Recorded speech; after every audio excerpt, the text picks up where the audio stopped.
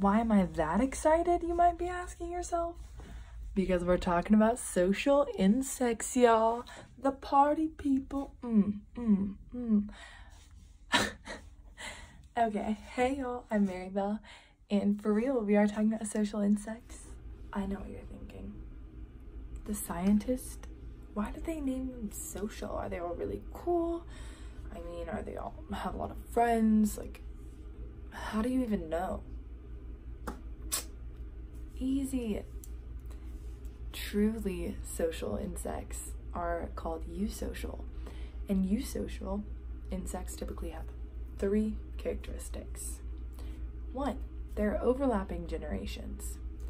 2, there's joint care over the young. 3, there's a sterile worker caste where they don't have kids, they solely work.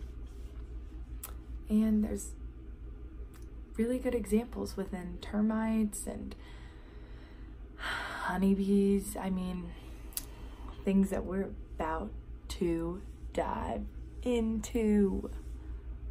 Are you so excited? Because I'm so excited. She's got some good stuff coming. All ants and termites are social insects, and many bees and wasps are too. So now we'll go into talking about termites and all the fun that that entails. So a termite city, each termite colony builds a mound, and they all live within it and interact and have different jobs and different tasks that they each complete. And termites are teeny. Okay, y'all, something really cool is happening in Termite City. And in these mound-like nests that the termites build, there are all these different walls and vents, and the queen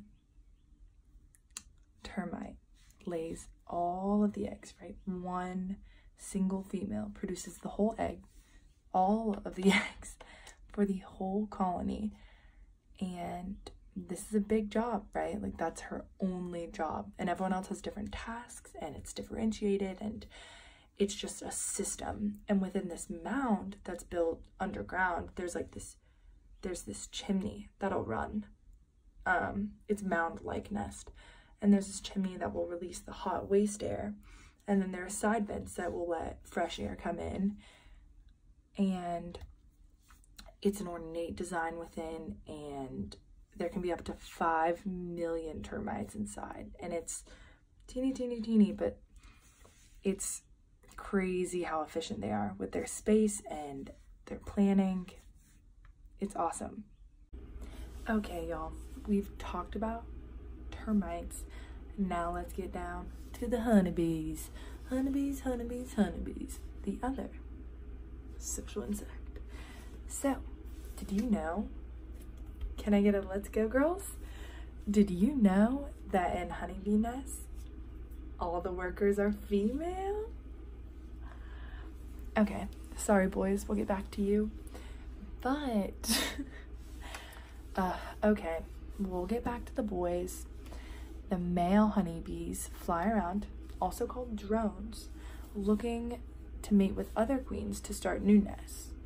And they go from place to place in search of opportunity. So, you got it, boys.